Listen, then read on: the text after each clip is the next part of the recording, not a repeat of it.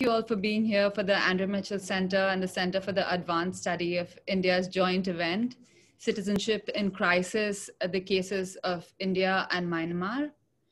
And thanks to our 4 esteemed panelists who have kindly agreed to give us the benefit of their perspective on this topic today. I'm Ishani Dasgupta, a graduate fellow at the Andrea Mitchell Center, and I'm really thrilled to be discussing this discussion this morning. Moderating this discussion this morning. I want to also thank, I want to say thanks to the other AMC fellows, Katie Radar and Drew Starling, who will be helping me moderate the questions. Before I introduce the guests and we get into the conversation, I just wanted to pass on some logistical information. So we are going to have a 30 minutes Q&A session. And during the discussion, please feel free to submit your questions using the Q&A function on Zoom, which you should see at the bottom of your screens, at the bottom of your Zoom window, basically. Please also mention your name if you'd like it read out and which panelist the question is directed to. In the interest of time, I will be reading out your questions to the panelists to answer. So before I start, I'd like to give a brief introduction of the topic that brings us here today. In 1982, new citizenship laws in Burma took away the de facto citizenship of its Rohingya minorities, reducing them to resident foreigners, primarily because they lack documents like birth certificates. 14 years later, the Myanmar government began a program of ethnic cleansing that has rendered over 1 million Rohingyas stateless. In December 2019, India passed the Citizenship Amendment Act. This was preceded by the announcement of a nationwide National Register of Citizens, which had earlier in the state of Assam declared 1.9 million citizens suspect and subject to scrutiny by foreigners' tribunal. India, like Myanmar, has many who don't have documents. Almost 40% of all the children under 5 do not have birth certificates. So taken together, the CAA and the NRC represents an unprecedented assault on citizenship rights and makes Indian Muslims in particular and poorer people in general vulnerable to state persecution. So far, CAA and NRC has met with widespread resistance all over India, but the CAA has not been repealed, neither has the NRC process been repudiated. So we have 4 esteemed panelists to help us unpack these complex strands and how they connect or how they diverge.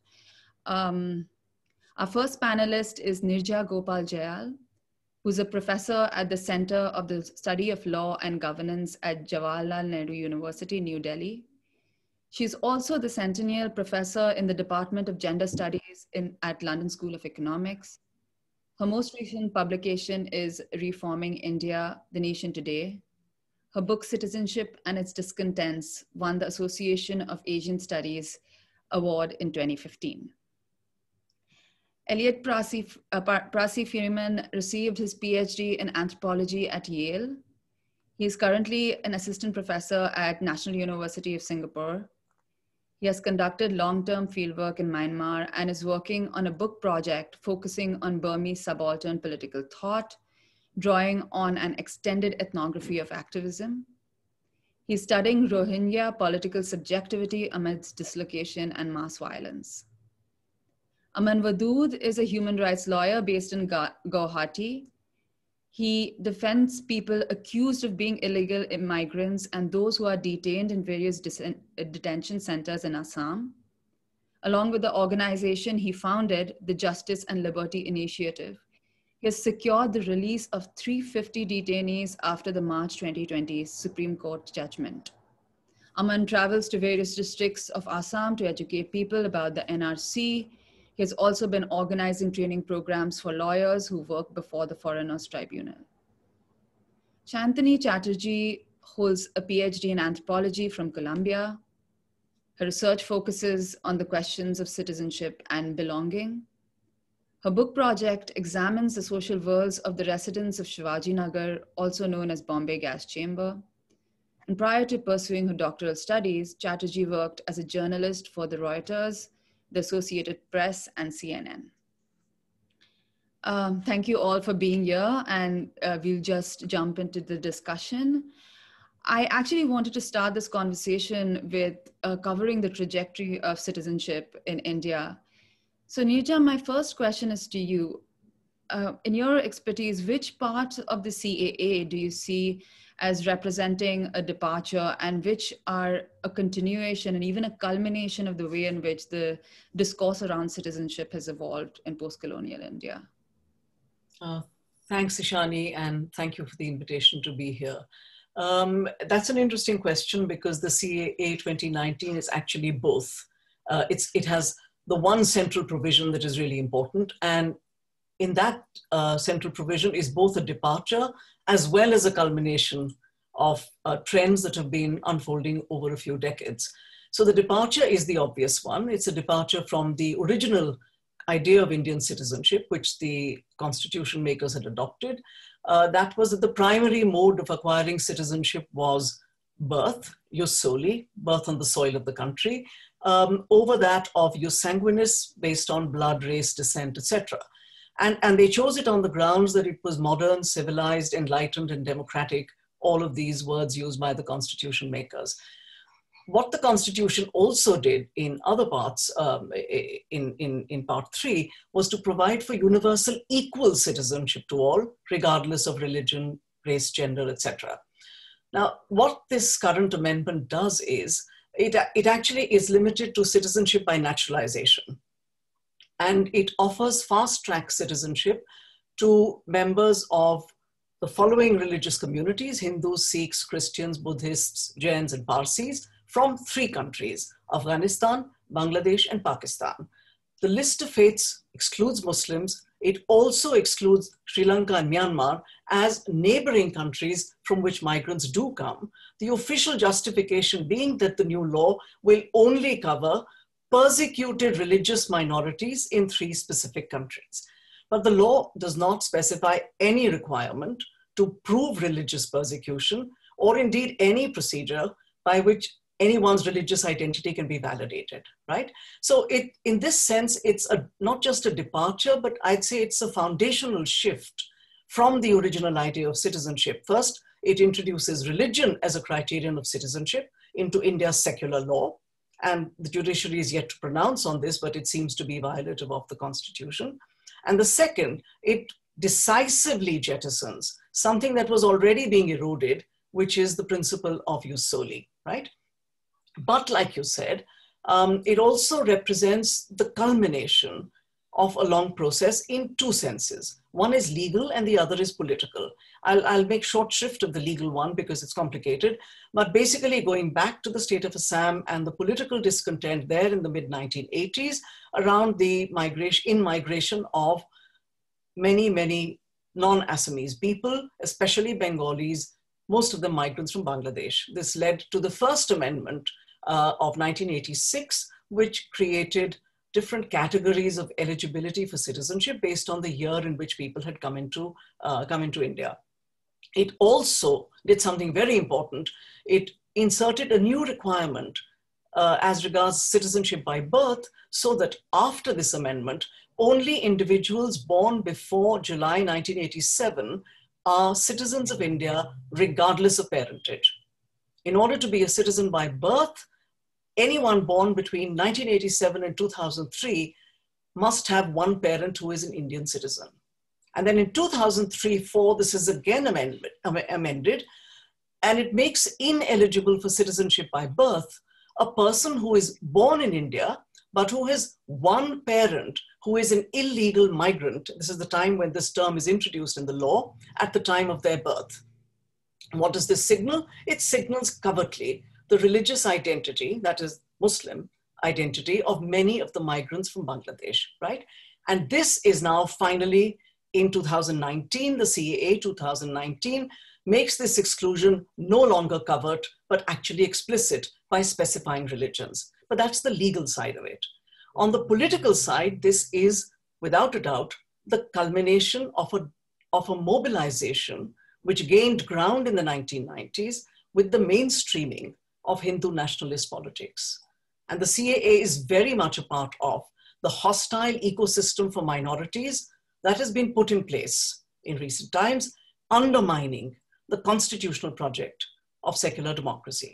So if you look at it, the faith-based legal citizenship resonates perfectly with the idea of a majoritarian nation in which Hindus alone are natural citizens. So it's a departure, and it's a continuation, and it's a culmination. It's all of those things simultaneously.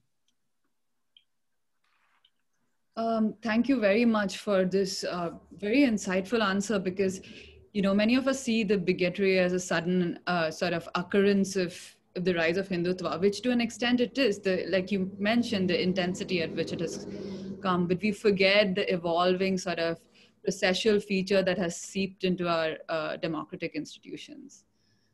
I also, since we were talking about this, the way in which this evolution also happened, I want to turn to the context of Burma.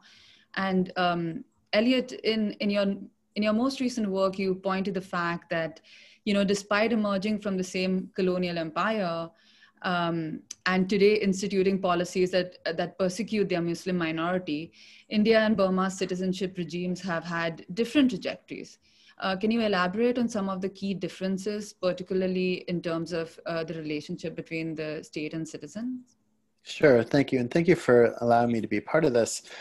It's actually quite, you know, serendipitous, because I've been working on these comparative you know, analyses between India and Myanmar, but I don't know the Indian case as well. So I'm gonna rely on the literature, and you guys who know it better can correct me based on what's going on the ground. But basically what I think is going on is that you had Myanmar was part of India, as you say, until 1937. And for a long time, scholars kind of disavowed that connection, but then more recently, because I think some of the scholarship on South Asia is so good, there's been a lot of like application of sort of, you know, your Cohn, your Dirks, your Partha Chatterjee, David Scott, on the sort of ethnographic state, you know, Kaviraj, the way that, you know, governmentality, you know, in the Foucauldian sense, was applied to population groups and constructed them in legible ways that kind of created this relationship of mutual ratification between the state and the polity. So you knew who you were as a member of a population group vis-a-vis the state, and that actually burnished your a citizen's belonging. But the state and so there was a sort of you know, kind of assimilation of this into the Burma case, where people talk a lot about how ethnicity was reified, and I think often academics like the word reified a lot, makes them sound smart, and it's a great word. But I think that the state projects were so different, both the colonial project and then the post-colonial one. So while the ethnicities were given names and they were symbolically represented, they weren't ascriptive. They didn't identify who people were on the ground very effectively.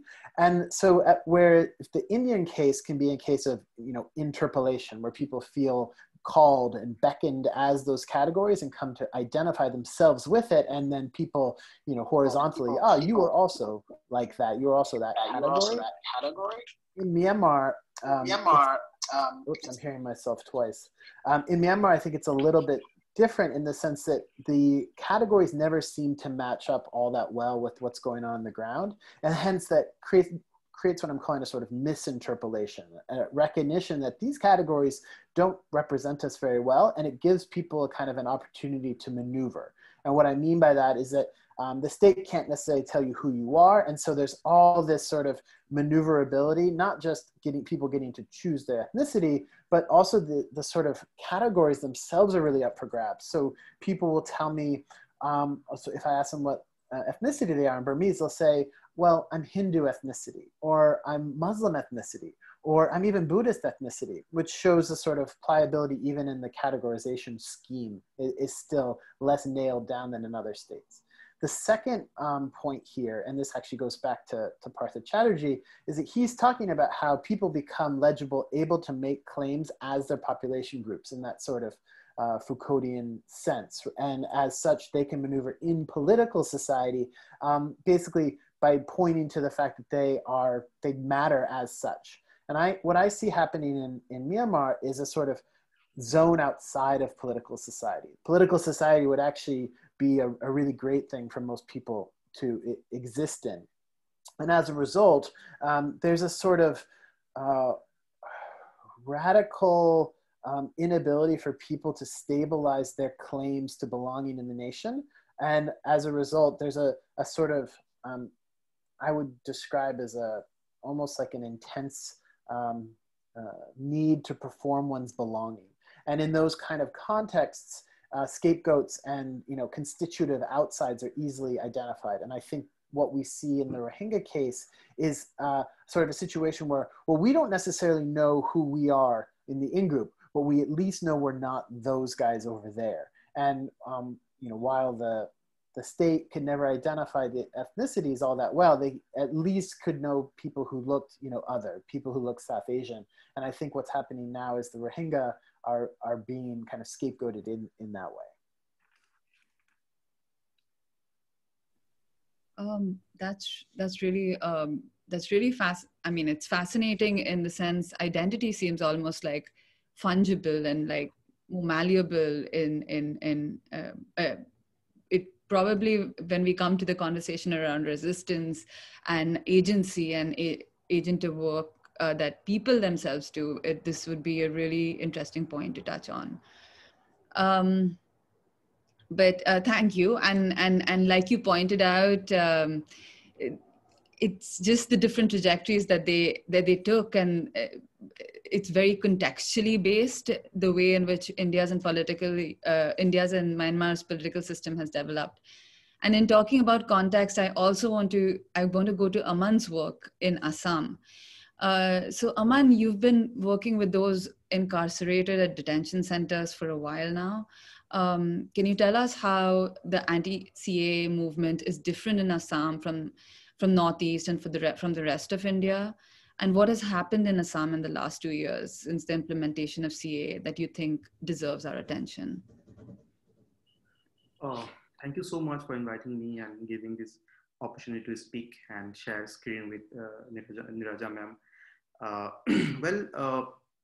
The primary difference between the rest of the India and Assam and the Northeast with regard to CAA is that in the rest of India, CAA is primarily objected by the people, and the protest went on till COVID outbreak because firstly of the violation of the basic constitutional tenets, the basic structure of the constitution, which is secularism, basically the constitutional idea, and also linking CAA with NPR and NRC, which the Home Minister said that after CAA comes the NPR and then the NRC, the nationwide NRC, which already happened in Assam.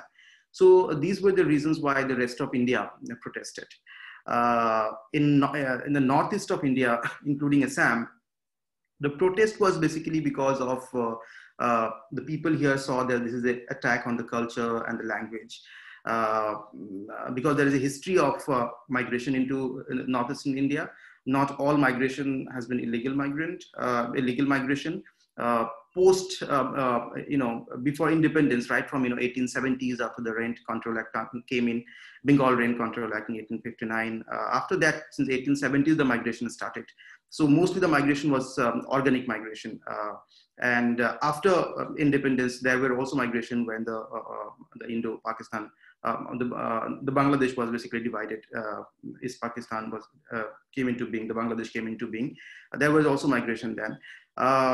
So people here thinks that there is an attack on culture and language.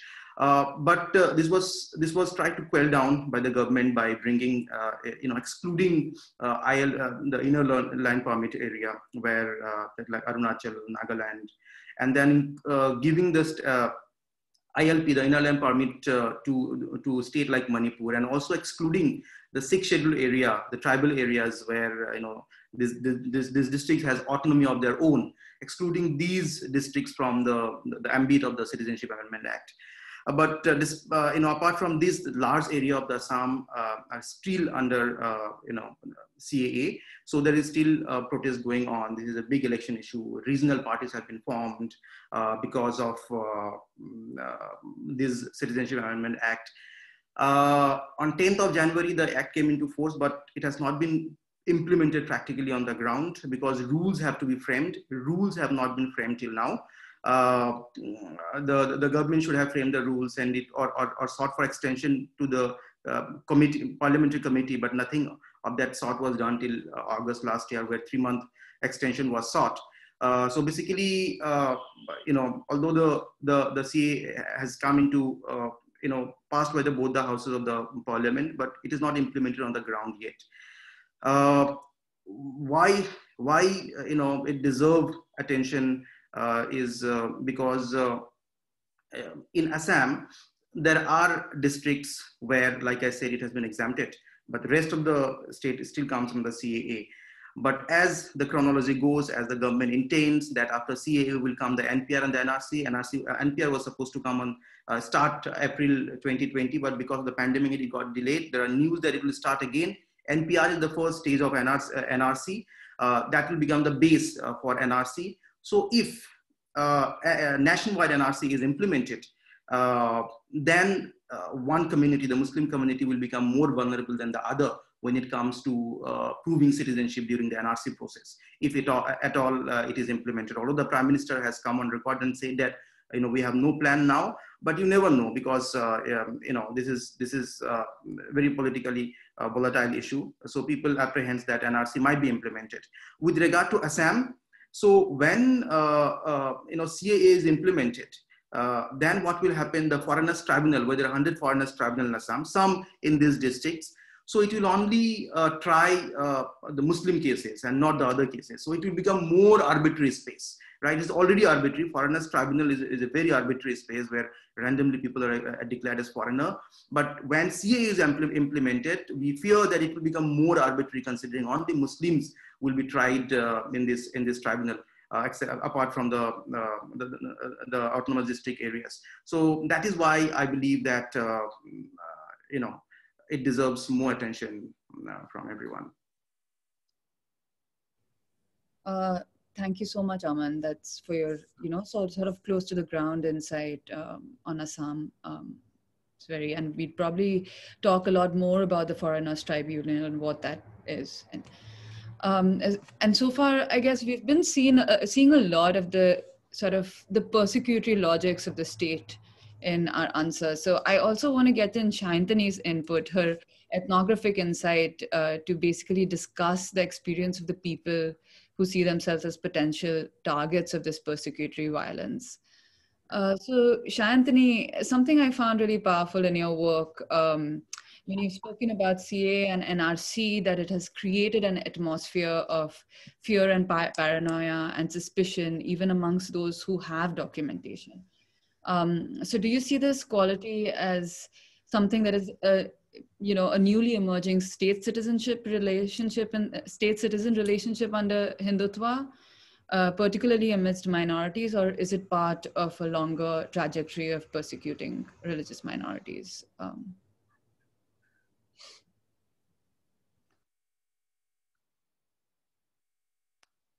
SYANTANI, you're on mute. Sorry. Yeah.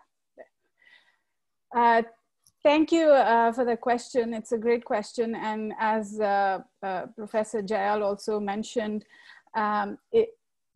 we have to see these sort of techniques of governance as having longer histories and continuity, and that even though we may see moments of rupture,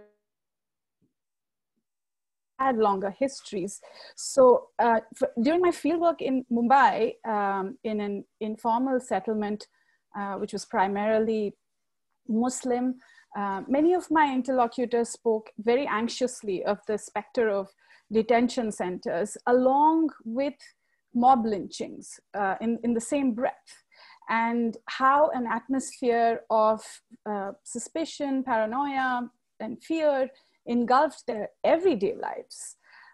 Of course, at the national level, key players in the central government have been steadily involved in the circulation of hateful rhetoric, exacerbated by, of course, how things multiply and circulate over social media. That said, these affective dimensions of governance and political life are obviously not novel. In fact, it may be even argued that they are a part, an integral part, in fact, of the lexicon of state power. So what interests me are the conditions that make such aspects of political life visible in particular moments to particular groups or communities of people. So what is noteworthy in this moment is the use of suspicion as a procedural tool. To use, for instance, the Home Minister's formulation that the NRC is just a process. So then what does it mean to embed suspicion within the process as a means of identifying who is or is not a citizen? It reveals the process itself then to be directed toward a predetermined outcome. Now, suspicion then functions both, I mean, how do we think about suspicion? It functions as through its proliferation, as well as an economy of gestures and like half-truths, hints, allusions, accusations, and fallacies. The suspicion, I think, mobilizes multiple forms of power such that when the object of suspicion is fixed by one instance, a host of other possible innuendos enmesh the object. So the efficacy of suspicion as a mode of governance derives from this very elegant mechanism of self-proliferation. A hint suffices to ensnare the object of suspicion such that a meat eater becomes a cow killer, who becomes an arsonist, who becomes an infiltrator. The elegance then also stems from its power to implicate an entire population by a mere hint of suspecting a particular individual belonging to that group. So then something that is as immaterial or seemingly immaterial as suspicion acquires the material weight, let's say, of a sword, figuratively. Now, for suspicions to persist among different communities is one thing, but using suspicion as a technique is another.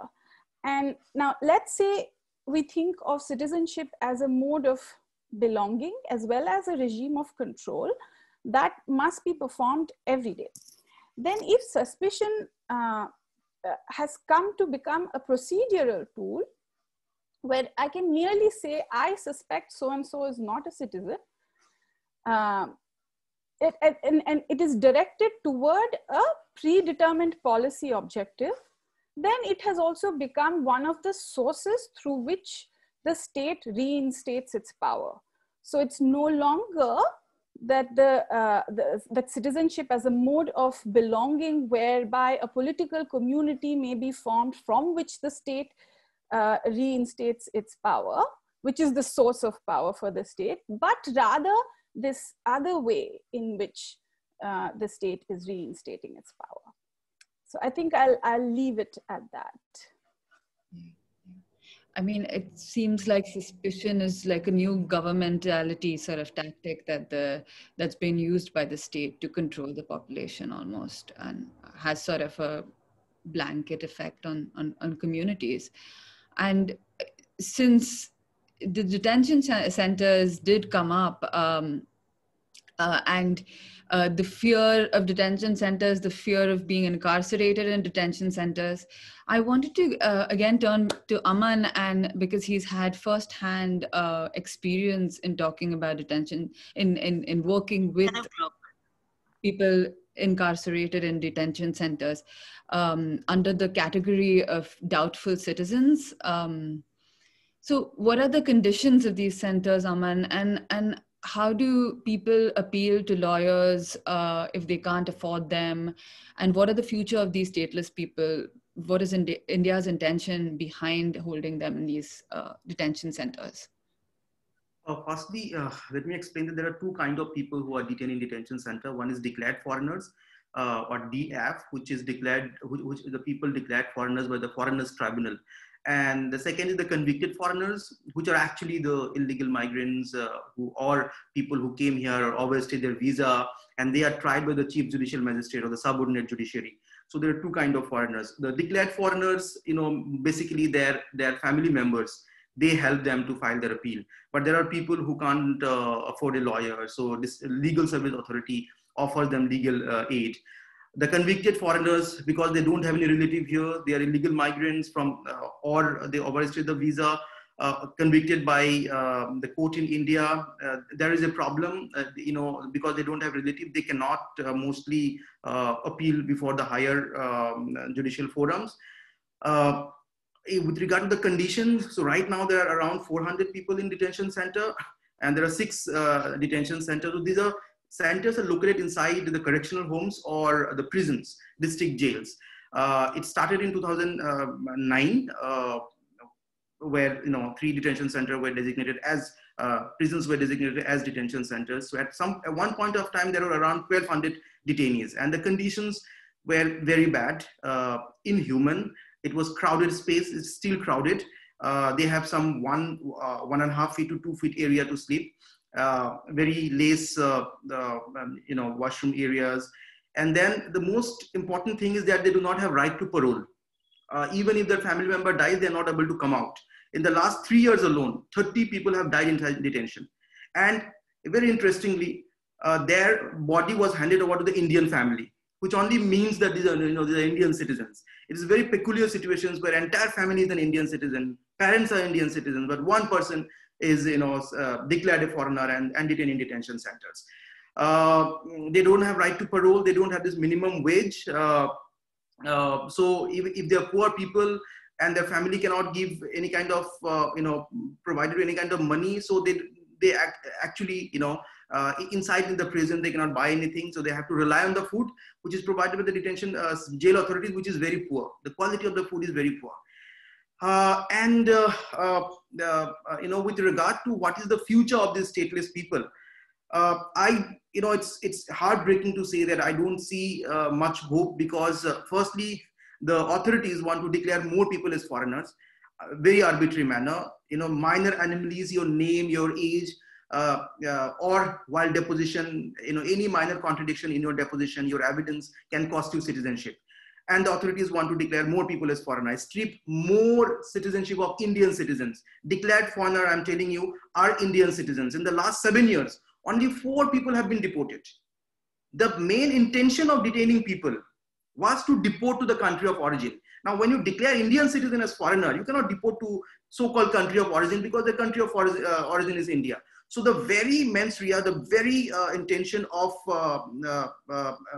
detaining people is not working. Only 4 people have been deported in the last 4 years alone. India is not signatory to the 2 Statelessness Convention, and they do not recognize statelessness, and there is no deportation. Bangladesh will definitely not accept these people. And once you become stateless or declared as a foreigner, what happens is that, citizenship is a right to have rights. You are denied of every possible right. Till July 2020, 135,000, 138,000 people have been stripped of their citizenship. Now these people, their children, do not have any right. The number of stateless people will be much more. When government do not recognize the problem or want to declare more people as foreigner, so I really don't see much hope with the stateless people, except, they're bereft of any kind of right, any kind of protection under the Indian Constitution. Thanks, Aman. I think both, this is almost a terrifying stage-wise implementation of the policy, as Syantani has spoken about, going from suspicion, and you were speaking about the reality of the detention centers. And Elliott, in the context of Myanmar, the trajectory from law to violence has already been played out. So could you tell us a little about the contemporary factors that has caused the disenfranchisement in 1982 to the genocide in 2017? Yeah, it's a big and very important question. I hope I do it justice. So the 1982 law is often identified as this this sort of watershed that really changed things, particularly for the Rohingya. A colleague, Nick Cheeseman, in a paper in JC, Journal of Contemporary Asia, argues that it actually, according to the law, as bad as it is, if that law was followed, as it should have been, most Rohingya would have received citizenship. And so it's actually the exception to the law that is the problem. Now, my other colleague, Izzy Rhodes, she says the opposite. She says that may be true, but the law itself does a lot of violence too, that there are ways to follow it, to follow the sort of statutes that that emerge from it that can allow justice to remain perpetually deferred. So if you follow things very slowly, if you don't, don't respect the spirit of the law, but merely the letter, people can remain in limbo literally forever. And so I think what's important to do is a sort of synthesis of those two positions. I think they're both right. And the law is a weapon that can be used and is often administrators fall back upon it and use it to reinforce their general racism. But it also can be kind of exercised in the exception. And that's Cheeseman's point. We aren't going to apply this at all. But then there's the issue of where do we go from there to the violence? And this is a really more difficult question to answer. In the Q&A box, I saw Jangai asked a question about the other ethnic minorities and how do they feel, and that leads to a broader question of how do most Myanmar people feel about the Rohingya. I think it's important to stress that the generalized hatred, disgust for the Rohingya is very real, but it's also directed at an object that they cannot identify. And there's a great story, a colleague of mine, Rohingya colleague, who actually managed to pass into what we might call normal middle-class society and became an NGO worker and was holding a training. And he said to a group of, mostly Bama, but also other kind of ethnic minority people, why are you so angry at a Rohingya? What do you actually think they look like? And they, of course, rattled off certain stereotypes, but really couldn't pick one out of a lineup. And he, of course, his big reveal is he was that person that you could identify. Now, that's not dispositive, of course, it's just an anecdote, but it does sort of show, and this is part because of the apartheid conditions that the Rohingya were kept in this little area on the border of northern Rakhine State on the border with Bangladesh, how they were kept apart from the rest of the polity. But as such, they were kind of construed as the thin edge of a huge Muslim horde that was coming from the West. And this aspect, partially because of the lack of sophistication of the state,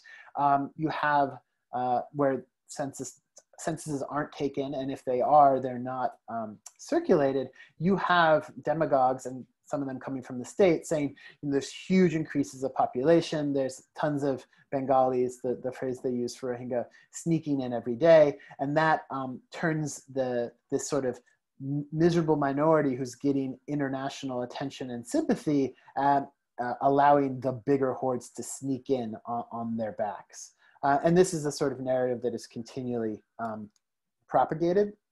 Now, of course, sorry, I'm going on a little bit long, but one more little point before I wrap this up is that it's hard, because of that issue of needing to perform belonging, you have these huge changes that are occurring in the political economy of Myanmar, where suddenly lots of resources are up for grabs, and people are trying to demonstrate their ability to survive, their ability to grasp those resources to survive. And the Rohingya are construed as illegitimate interlopers who are claiming those resources. So I think that generates a lot of the sort of like libidinal hatred for these folks, is that they are not only seeming as not belonging, but they are viewed as snatching the rights of the rest of the people of Myanmar, where rights are construed more as opportunities than they are as entitlements. Thank you for that. It almost seems like material conditions are compelling the sort of phantom hatred to just rise in this particular context. We are a bit short on time, and I really wanted to touch on the way in which people are resisting. And we've been talking so much about state persecution, and especially in India, the resistance against the CAA and RC has been huge. So NIRAJA, I wanted to actually turn to you, and we've been really inspired by the participation of women in these protest movements. So could you tell us why girls and women were particularly at the forefront of the anti-CAA protests, and would you link this to a longer history of women's participation in politics in India? Yeah, so I think the why question awaits its scholar, but the fact remains that the leadership of women, especially of Muslim women, including very elderly women, was absolutely stunning. One small point before I get to the to some possible explanations for this, which is that yes, you're right. There is a history of women's participation in politics. It's sort of on and off. It's not continuous. But there's also the history of India's student movement. So if you remember the participation of young women and young men and others in the protests of 2012 after the NIRAJA gang rape, right? The anti-CAA protests were actually preceded by 2 months of protests by students in Delhi, which actually in a certain sense segued into the citizenship protests. And so students remain very much a part of it, including women students. Now, there's been a lot of speculation about why women. Like I said, there's no clear answer. But why did they, and especially why Muslim women participated in such large numbers in the protests? So one answer has been, one speculation has been that women's participation was enabled by education and the experience of work. Another, that Muslim women had remained silent when Muslim men were being lynched, silent when triple talaq was enacted, and they had for a long time trusted that the mainstream political parties that claimed to represent them actually would and did represent them. But at this time, seeing the silence of the opposition parties, seeing the sort of manifest reluctance of these parties to take up cudgels on their behalf, and fearful for the future of their kids, they decided to enter the protests themselves. Now, all of these explanations have some merit, but I would add one more. And I think that this law, unlike any other, was seen as posing an existential threat. Because it is an objective fact, and you, Ishani, alluded to this earlier, that the low rates of registration, of civil registration, women more than any other group are threatened by the prospect of the NPR and the NRC. There are studies that show that women are more frequently excluded than men from civil registration, birth, death, marriage. And obviously there are many reasons for this: poverty, limited education, a general lack of knowledge about the benefits of civil registration, which means that these things go unrecorded for women more than for men. Twice as many male deaths, for instance, are registered compared to female deaths, right? So also then marriage. Marriage leads women to migrate more than other groups, which makes them more vulnerable in terms of not having basic identification documents, sometimes regarding their name and mostly their age. This was most vividly seen in the case of the Assam NRC, when we read about women running helter-skelter from the village of their birth to the village where they had arrived after their marriage in search of documents testifying to their lineage. So only Aman would be able to tell us as to whether, what the proportion of women in detention centers is in relation to that of men. But it is an important question, and we don't know enough about it. So I'll stop there, thanks.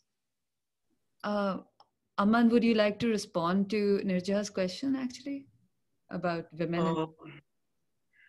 When, one of the process of accusing people of being illegal migrant is putting D or doubtful before the voter list. So that voter list had around 60% women. So there is a substantial number of women in detention centers, although the exact number is not known, but there's a substantial portion, maybe around 50% of the women. And I'd just like to add why, women are more vulnerable. Most of the women in Assam, in rural Assam, they get married before turning the minimum age to vote. Earlier it was 21, now it is 18 years of age. They don't go to school, their birth is not registered, and the only document, the most important document actually is the voter list, the electoral roll. So when you do not vote in your parental home, because you are married by then, and you go and vote at your matrimonial home, your name is registered in the voter list along with your husband. Because the electoral roll is the most important document you have, or might be the only document you have, that becomes almost useless. That does not help you because that voter list do not prove your linkage with your parents. So that is why women are more vulnerable. And when a lawyer receives a case, when they find a case of a woman, the first reaction is that, this is a bad case. Because there is no linkage. A man can prove their citizenship far more easier manner than a woman. There is inherent gender bias here. But the gender bias is not recognized. There should be a separate procedure for women, considering their inherent gender bias, which is not recognized, and that is how more women are getting declared as foreigner than men. Thanks a lot, Aman. That's really important to know. SYANTANI, I also wanted to turn to you, actually, but since we are talking, we spoke about resistance, and I wanted to ask you if you've seen any creative way in which people are trying to claim recognition, or sort of surreptitious ways to circumvent these oppressive policies in your field site.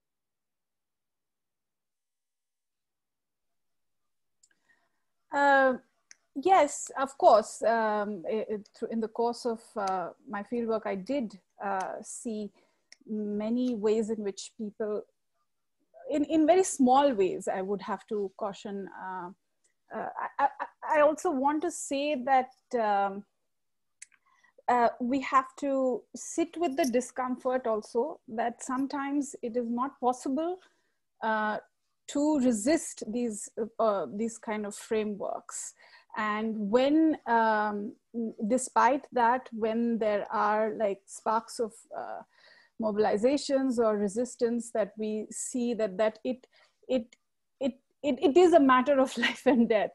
So for instance, the people that I worked with, for them to go, many of them are daily laborers. So for them to go and do a dharna or participate in a morcha for one day is equivalent to losing their wage for that day, which means they don't eat the next day. And it's as immediate and urgent as that. So I think we also have to sit with the discomfort of that understanding that there may not always be creative ways to resist. And despite that, we're seeing, like starting in 2019, 2020, and this year as well, we've seen massive mobilizations from different parts of India's citizenry. And that was kind of, that was very inspiring to see that. But it's also a symptom, I think, of the different groups that are now asking for or demanding more participation in their own governance, for instance. And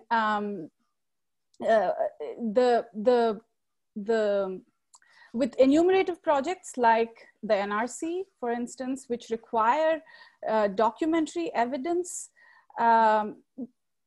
groups of people that cannot furnish those documents, including women, Dalits,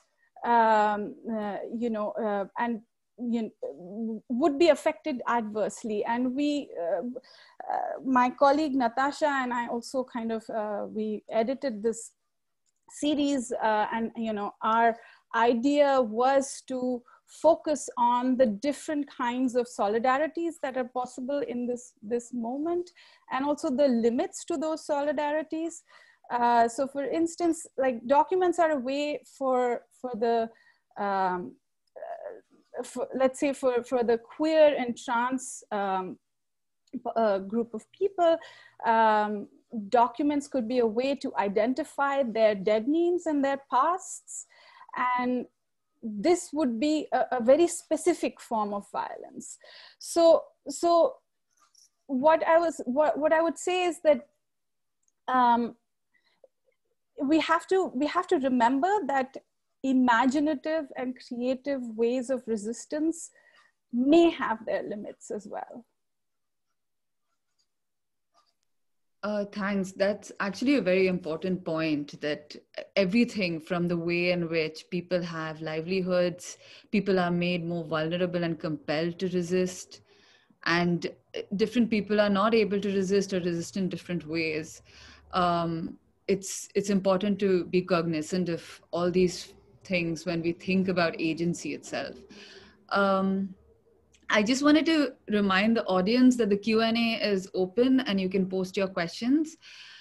And then I also want to turn to Elliott and ask, how are the Rohingyas responding to this tragedy? How are they contending with it? How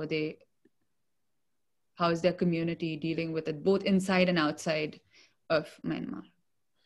That's a huge question, and one that I will address with the caveat that it's a very diverse community, and that diversity is often elided in trying to recognize them as a group.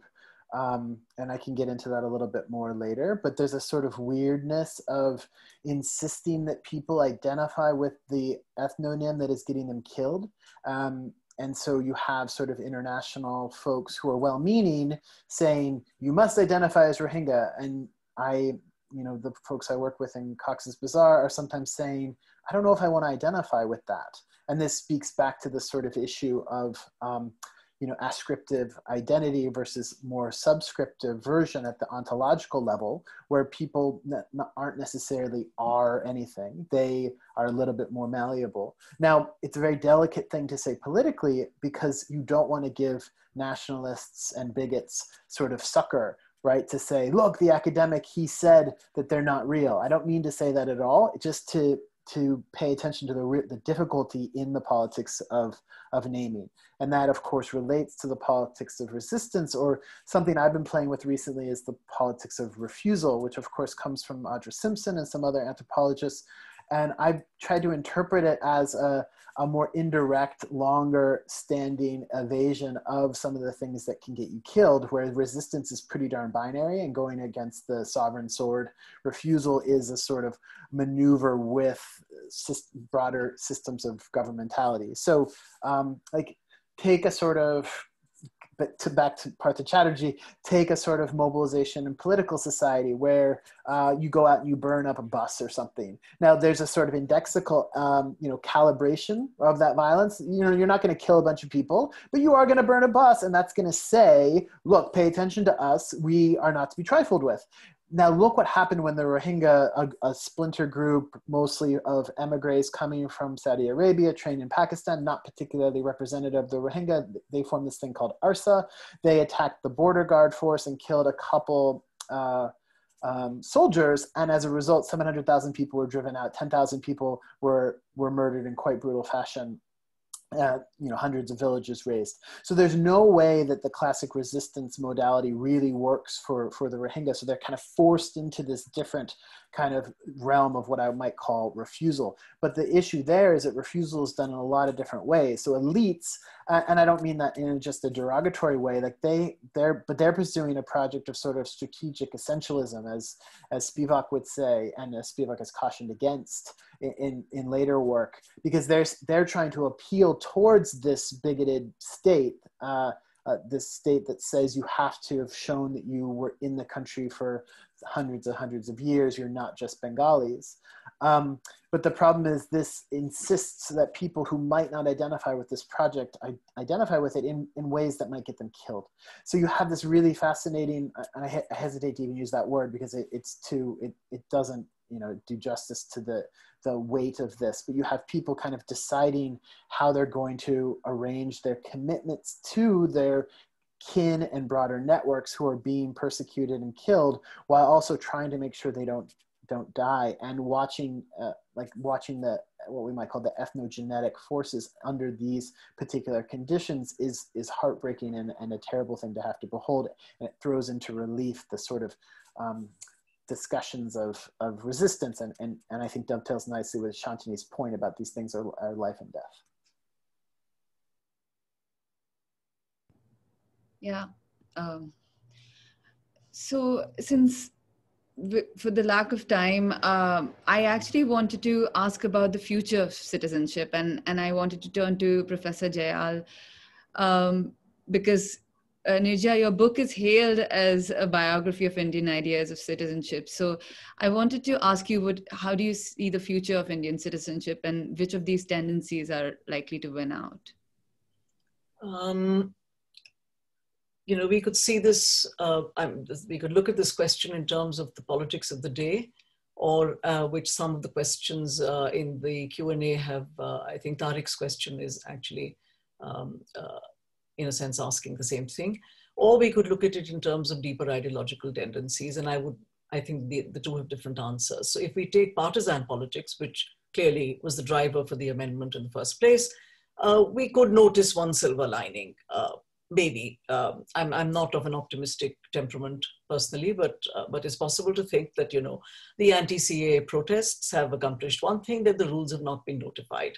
Of course, the extension has, I think, twice already been sought from Parliament, and the pandemic has been used as an excuse for not having formulated the rules already. But many people believe, like I said, maybe over-optimistically, that they have decided to let the amendment remain on the statute books without repealing it, but also not pursuing this project to the extent and so far as it is not politically convenient or expedient to do so. So, for instance, currently, in recent sort of political speeches in Assam, Aman would be able to vouch for this or not, but the NRC has not, the CAA and the NRC have not been mentioned lately.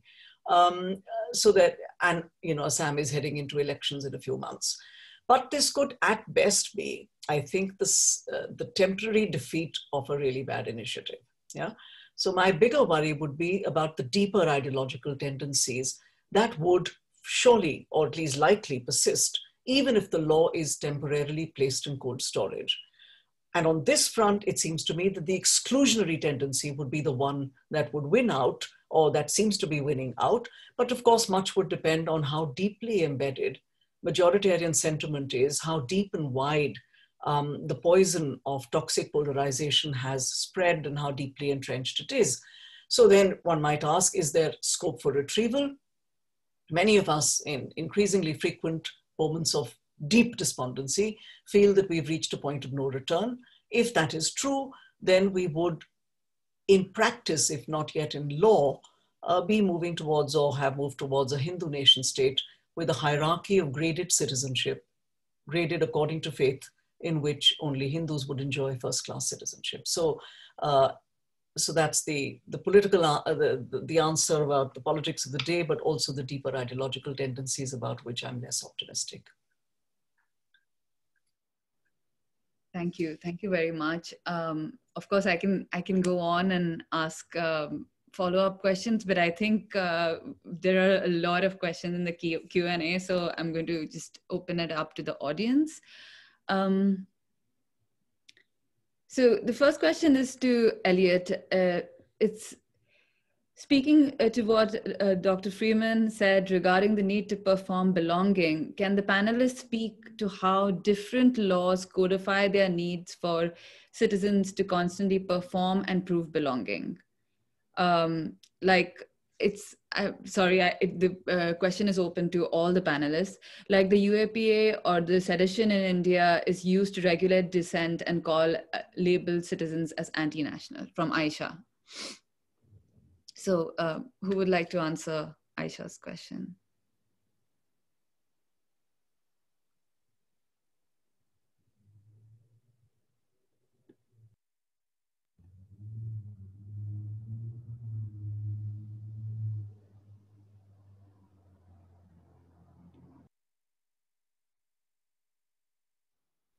I think this one is a little bit less for me than for from our colleagues talking about India.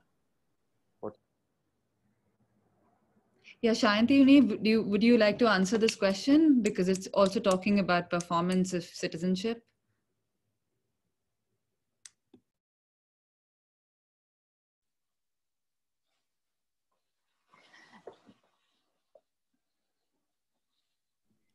Sorry, was I on mute while talking? Would you like, Syantani, would you like to answer the question? Yes. Yeah, as I mentioned,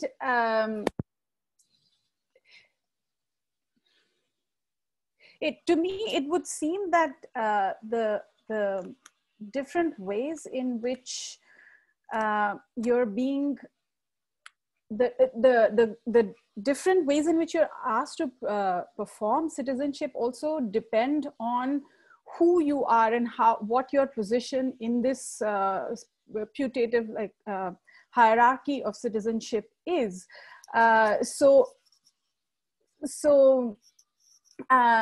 so of course, it's the more vulnerable you are to in that hierarchy, the more vulnerable you are to sort of holding yourself back. But what I would also say that we are seeing from the recent events of protests and mass mobilizations, we are seeing that you can be pushed only so much thus far, and then is it how is it possible to sort of regulate dissent? How much can you regulate dissent? That said, there are instances like recently a comedian being arrested, for instance, for a joke that he did not make, that he was about to, that he may have made, or somebody just accused him of making. So you're being arrested for something you didn't do, that you could have done. So there are, I think, both these moments, and that's an interesting sort of mix, where of course there is a huge crackdown on dissent, and even something like I said, as sort of like the comedian being arrested, but there's also a outpouring of mass mobilization.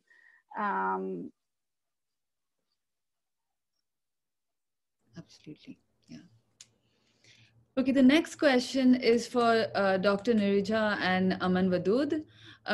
What role do you think the vicarious experiences by the population in the rest of India, mainly through media reports, of the cumbersome administrative procedures of Assam NRC play in persuading them actively to oppose the NPR NRC under the CAA? This is for Aman and NIRAJA. Aman, why don't you go first? Well, I think till now, what has happened in the rest of India, the peaceful protest that has actually, I think, stopped the implementation of the nationwide NRC. So that is what I think. I think briefly stating that, the peaceful protest should go on, and that is the only way to stop this exclusionary process of scrutinization of the citizenship.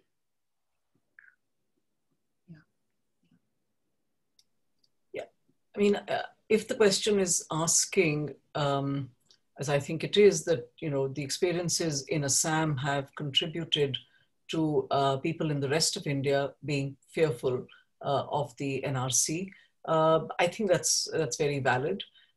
We know of about, I think, 30 odd suicides, not only in Assam, but also in Bengal, that have occurred for, precisely because of this fear that you might be undocumented.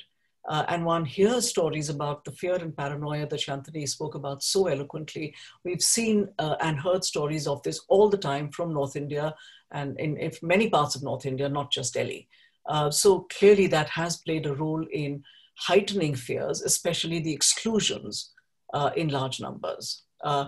What one doesn't know, however, is whether there is widespread awareness of the fact that not just large numbers of Muslims, but even large numbers of Hindus, as we understand, were left out of the Assam NRC.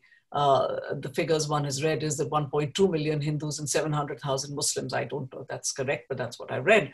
And one doesn't know if that has made other people in other parts of India, non-Muslims, also fearful.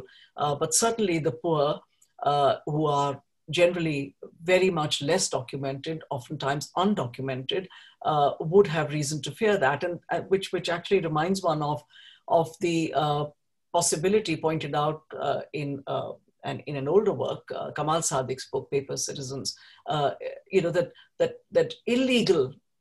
actually illegal immigrants are likely to be better documented, having acquired documents through what he calls networks of complicity and networks of profit, while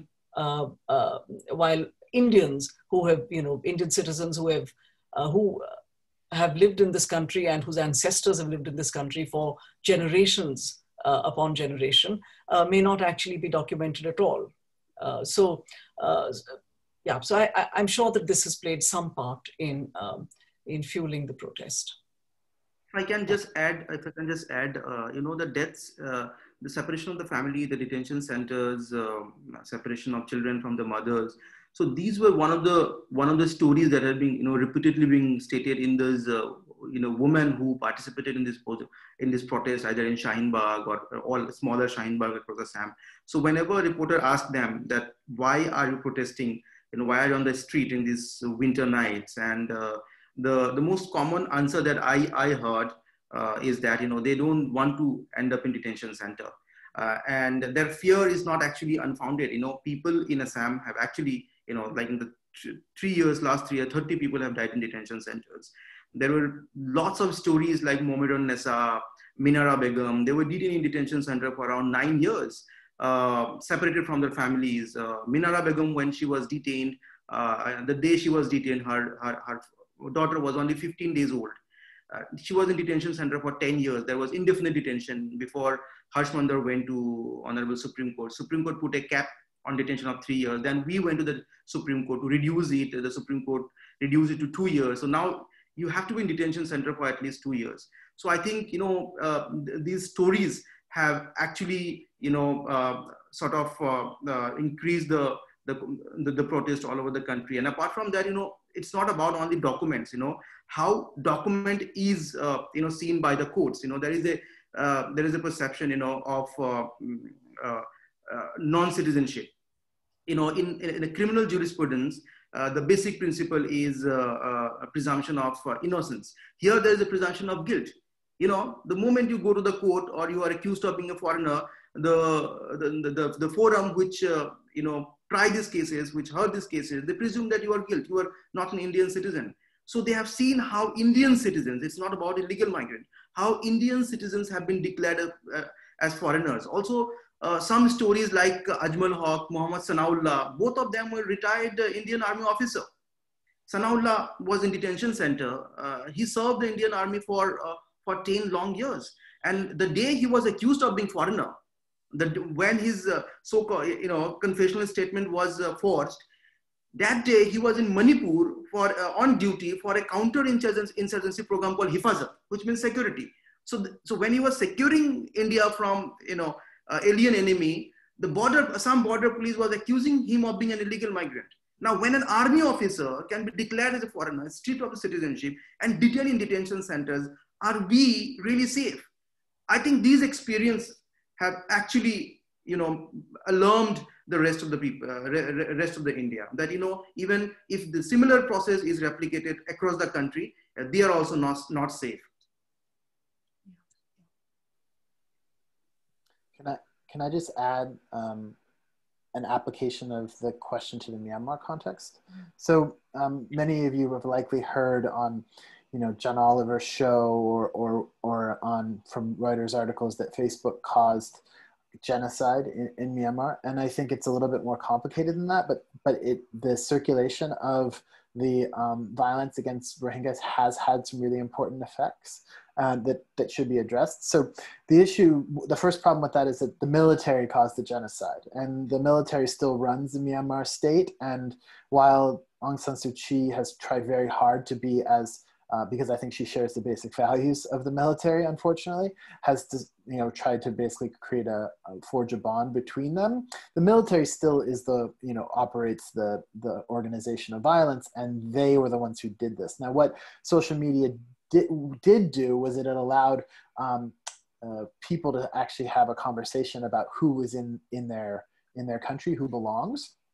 Now, the sort of received wisdom is that social media penetrated gullible and unsophisticated viewers or listeners, or however we call them, consumers, and hoodwinked them. And as you can see, there's a whole lot of connection or application to the QAnon stuff going on in your country right now. But I think that at least in Myanmar, there's something else going on, which isn't that they're just hoodwinked, but rather because Myanmar's brutalized public sphere has been dominated by the military for so long, actual people weren't allowed to participate in these sort of conversations. And now political entrepreneurs are circulating narratives about who belongs and who doesn't, and everyone gets to participate, sometimes literally participating by producing their own Facebook posts that kind of declares who should be in and who should not. And I think that in the sort of, Irving Goffman sense that when we, you animate a text, you sing the national anthem, here the Myanmar people are kind of writing the national anthem. They're authoring it, they're principling it. And there's a sort of affective commitment or affective investment in that project that is different than just a consumer or recipient of this information. And that's what I think so powerful about the social media aspect is that, everyone in Myanmar has a smartphone and most people are participating in these conversations. They're not always necessarily bigoted, but they are certainly often about drawing distinctions between who a real Myanmar person is and who isn't.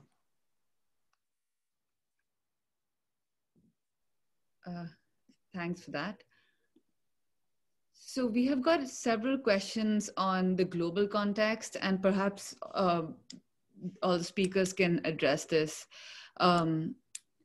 We have, to what extent are the policies a part of global Islamophobia in the wake of the war on terror? And to what extent are these policies a byproduct of a global increase in right-wing nationalism? Finally, in what ways are international coalitions being formed to challenge and implement practices of these forms of exclusionary legislation?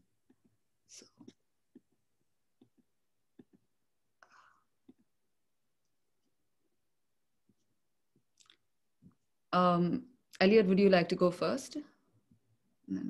Yeah, so it's actually kind of dovetails with my last point, is that this sort of broader context of ratification, if you can call it that, or that's perhaps a bad phrase, but let me back up and say that these narratives that are being generated at the grassroots find sort of common travelers, fellow travelers with right-wing Islamophobes across the country, I'm sorry, across the world. My colleague Matt Schisler has a really interesting article on these connections between these kind of bigots around the world. And it often people will say to me, well, what happened to your country? Look at what you guys were bombed, and they're all like this. And so there's a sort of kind of, they're trying to create a global common ground, that a right-wing common ground that kind of everyone can agree about the general qualities of those people.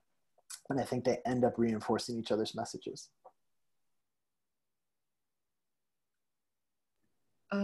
NIRAJA, would you like to respond to this also in the context of India? And yeah, I can't see the entire, I can see one sort of two bits of the question. Is it the one that says, why are only Muslim minorities being targeted in both these countries? It's basically a lot of questions have come regarding. Okay, so you merged them, right? Okay. So to the extent that I got, okay. You put it in the box here. Okay. So yes, I mean, of course, it is a feature of right-wing nationalism and of populist right-wing nationalisms that, that they foster sort of, if not xenophobia, then certainly a sense of who belongs and who doesn't, who's an insider and who's an outsider, in the way in which they constitute the idea of the people. And that always entails some kind of an in-group. It could be racial, it could be religious, it could be whatever else it is. So, but in India, I think it's not just that. I don't think it's simply the global war on terror and global Islamophobia, though there might be a sort of a happy coincidence for some in that. I think it's also the resurrection of an old fault line, which we presumed, scars that we presumed had been healed after the partition and in the decades immediately after. But I think the sort of a certain kind of Hindu nationalist mobilization has a political mobilization has brought those, has made those scars, as it were, open those wounds again. And it is so, in a certain sense, it is, as the champions of that viewpoint put it themselves, it is the unfinished business of the partition. So I think it is very specific domestic roots as well. The external thing might be a coincidence. It might also be something that can be conveniently leveraged politically in the international sphere.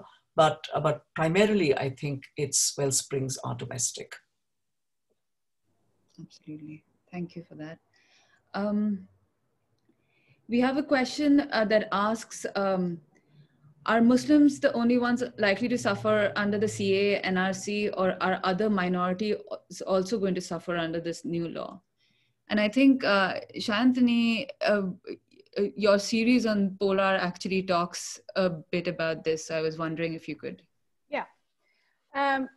Yes, as I kind of briefly mentioned earlier also, that the demand of documents affects those parts of the population, of the citizenry, that are likely to not have access to documents. As such, we have not been a documentary kind of society for very long. It's now that we have sort of, you know, a number of enumerative projects that side by side are trying to kind of identify populations as citizens, or put populations within a citizenship regime, not necessarily granting them citizenship. But so the point is that groups that have always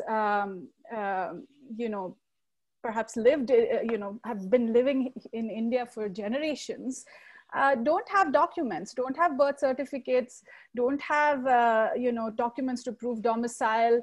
You know, voters' IDs have been variously acceptable as documents of proof, but also not in different places. So it's unclear. And of course, there are groups, you know, Dalits would figure in that group of you know, large number of people who do not have documents that can prove domicile. Women, as Aman mentioned, would be one of the groups as well. So it's very clear that it is not only Muslims, but of course, as also we've been talking about, everyone's been mentioning, this narrative fits the global narrative of Islamophobia, for sure. It does fit that narrative, so it is easy to sell that to a larger audience, as it were. But that's not to say that there aren't groups within India which are as badly affected, differentially, but of course, they are also badly affected.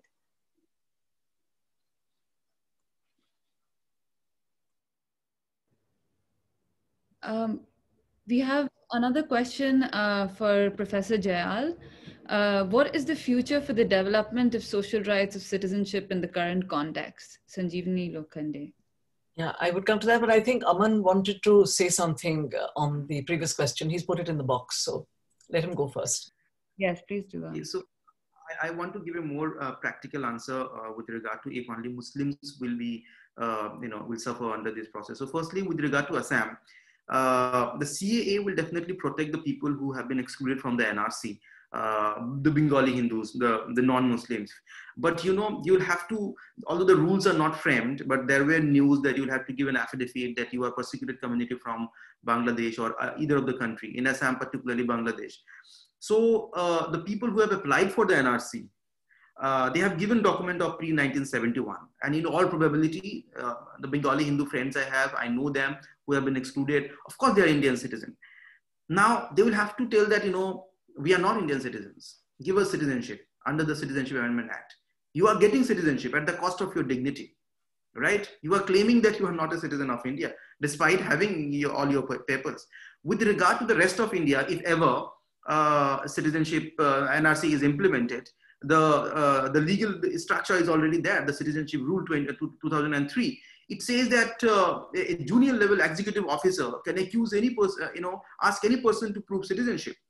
Now, that person, India do not only have this communalism, it has various sorts of social problems. There's casteism, there's regionalism, linguistic problem, personal enmity. So if that junior level executive officer, have enmity with any person or do not like any person, he can ask any person to prove their citizenship, right? You might, as a non-Muslim, you might prove your citizenship. What do you say? I mean, if you do not have document, what do you say? That I came from this free country? You completely erase your existence in India? What do you do? And then what does it? It weaponize your, fellow citizens to accuse you, to, sort of complain, file an objection against you. In Assam, 1 lakh, around 3 lakhs objections were filed. There were objections filed against my 5-year-old nephew, entire family in the NRC, but my 5-year-old nephew apparently should not be in the NRC. My 17-year-old cousin, for whom my mother had to go and, depose as a witness. Old people, my friends who flew down from Calcutta, from other parts of the country to attain this objection hearing because there was an objection against them. So you weaponize your fellow citizen to file an objection against you. Do you really think that his objection will only be against the Muslims? Definitely not. So if this regime comes, this NRC regime comes, everyone will suffer. Of course, the Muslims might suffer more than other, but there is no doubt that everyone will suffer. Thank you so much, Aman. That's very true. Should I return? Yeah, I'll return to the question of Sanjeevani Lokhante's question. Yeah. You see, if you look at it in terms of 2 categories of people, one, the so-called doubtful people, the ones that Aman was just speaking about, people who somebody comes along, somebody who's on the list comes along and says, this person is doubtful. And then that person then has to go through this entire foreigners tribunals and, all the way up to the courts, and whatever the process is, it would slowly move up, if at all. That person will definitely be not just disenfranchised, but will not have any other social rights at all. They're minimal enough and pitiful enough in any case, but that person would not be entitled to any, even of the most minimal social rights, whether it's access to the public distribution system or anything else. That person would not have. Others who would, the undocumented, large numbers of undocumented poor that we are speaking about, that Syantani also spoke about a little while ago, the undocumented poor, who are the undocumented poor? They're not just Muslims, they're also Dalits and Adivasis, and perhaps some others. But all of these people are going to be, are going to suffer a deprivation of their social rights as well. Because as it is, we've seen in the past few years, we've seen people unable to get healthcare, unable to get food simply because the Aadhaar card was not seeded with the relevant other card, right? People have died out of hunger and medical neglect because of these cards not being seeded with each other. Think of how much worse it would be if you're undocumented. You cannot prove your existence as a legal juridical person, and as a moral entity, you don't have any recognition anyway. So basically, you're going to be deprived of every right, including social rights, political and civil rights, but also social rights. So the future, therefore, for social rights is very bleak. I mean, let me put it this way. The poor already may be legally, formally citizens, but they do not have substantive citizenship, right? With the NRC, and if they are declared undocumented and therefore doubtful and therefore foreigners or whatever, they would not only be what they currently are, substantively second-class citizens, they would also be formally, legally dubious citizens or not citizens at all. Therefore, their entitlements would obviously be even less than they are. Thanks.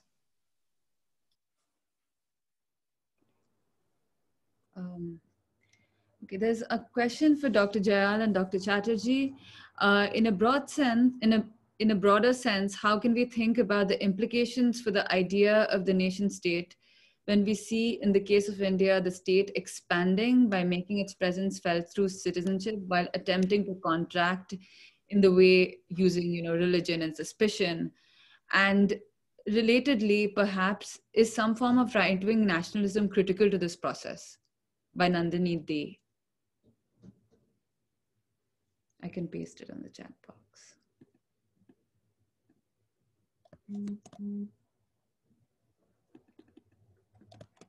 Should I can attempt an answer to this. It's a, I mean, I think this is a very, it's not just a question, it's actually a very insightful comment. And it's a comment that bears thinking about. I mean, I think right-wing nationalism is critical to the process one way or the other. It's interesting that Nandini De mentions, mentions the expansion of the state. There's the expansion of the state and making its presence felt, not just through citizenship, but in many other ways, including surveillance. But also remember, in the Indian case, there's also the increasing power of the vigilantes. We've seen this yesterday in Delhi, today in Delhi, we've seen it for many years now. So the power of the vigilantes supplements and complements the power of the state and the expansion of the state. I think at no other time in our history, including in the emergency, have we seen such a close connection between the, between the state and these other complementary forces that supplement it and do its work. So there's that. But certainly right-wing nationalism is critical to it, because right-wing nationalism, it's a central feature of right-wing nationalism to define who belongs and who doesn't belong. So to that extent, certainly. But it's a very insightful comment. Thank you. And to add to Professor Jayal, I just want to say that I also think it's a very insightful question, and I've been thinking about precisely something along these lines as I kind of try to conceptualize what suspicion does, how the modality of suspicion works, and to think of the state's power expanding not spatially alone, but also temporally. So in the mode of anticipation and fear in the future. So what might happen to a citizen in the future is a different modality. It's this kind of governance of the affective future of a citizen is also a way in which the state might expand itself. So it's not just in the present, but also this fear of either, the threat of the state or being arrested for something or the other on suspicion of being not being a citizen, or in the form of redistributive policies as well. The fulfillment of the fulfillment function of the government, like what I kind of conceive of as the aane wala hai form of governance, both in the sense of NRC aane wala hai, but also in the sense of electricity aane wala hai, the coming of the government, the arrival of the government. Yeah. So thank you for that question. Yeah, those were really great answers. Elliott, I think we have time for one last question. And there's a question that asks, how is the process similar and different from Myanmar's NBC process with the Rohingyas? Great, yeah. So one of the problems here, and I can't quite compare it to, or I can't make claims to understand the Indian context all that well, but the problem in the Myanmar case is that citizenship doesn't mean anything unless it comes with a ratification or recognition of the holder of that citizenship as belonging to one of these indigenous groups. So there's this really terrible catch-22 for the Rohingya, who are given the opportunity to admit, right, their Bengaliness, in exchange for which they will receive the coveted pink card that declares they are a citizen. But then they are told, actually, that pink card keeps you immured in your village. And as such, it's not worth the price it's printed on. So that's why I kind of talked about it earlier about how, Rohingya elites understandably are trying to not just get citizenship, but get recognition as an indigenous group, what's called in Burmese called Danyenta. And so for a lot of kind of liberals, especially from the outside, giving advice are saying, well, just give them all citizenship, that there's an easy solution to this, not realizing that form of recognition is a degraded one, that it essentially, and this kind of points to Professor JAYAL's point earlier about this sort of hierarchical graded citizenship that might be coming to India, the way that at least for Muslim citizens or not of Myanmar, they would be marked with this stain of not quite belonging, even if they have the literal piece of paper.